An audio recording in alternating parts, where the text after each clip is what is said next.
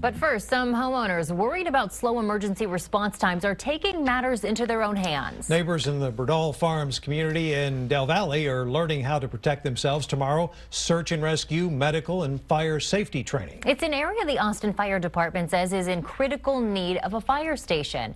KXAN's Kylie McGivern talks with neighbors who say they can't just wait around.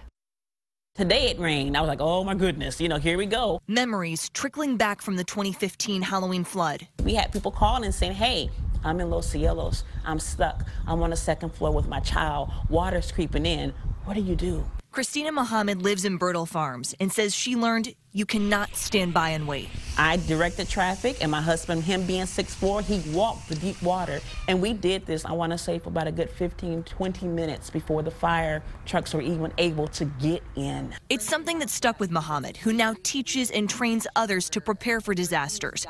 Right now, the soonest the Del Valle area could see a new fire station is 4 years from now. Absolutely not acceptable. And I would say that, and I don't think they would say that if they were living here in Del Valle. I want to know that I can be responsible and I can render aid if necessary. As much as I'd like to say that we're providing good service to the area, I can't tell them that their actions are not needed. They do need to do these classes. Training to hold people over until first responders arrive. The Austin Firefighters Association president says later this month, there will be a push at City Hall to staff 2 temporary fire stations within 6 months.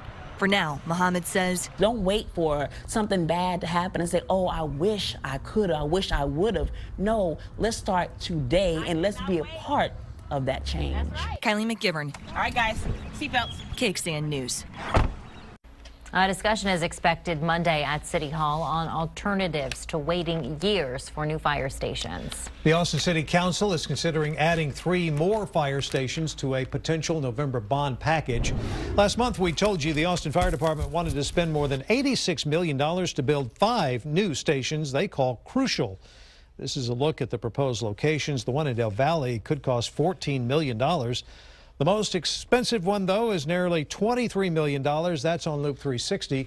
Council members have to decide what fire stations to include in a potential bond by this August.